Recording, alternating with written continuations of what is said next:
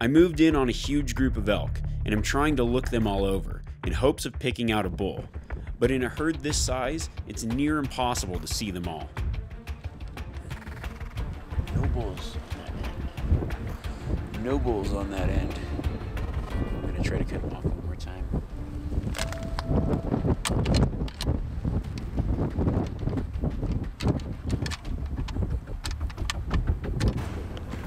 Now that those elk fed over, I'm just gonna try to get up to the top.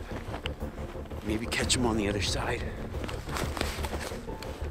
I'm gonna have to hustle though because I've only got about 30 minutes of shooting light left.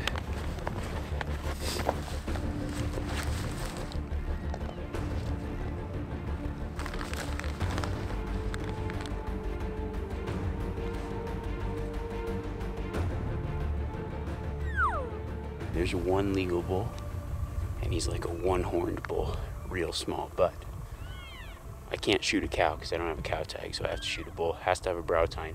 It's legal. I'm here meat hunting. It's my last evening to hunt. He's not going to be the biggest bull in the world, but I've got a perfect shot. He's just kind of milling around down there. I think I'm going to get set up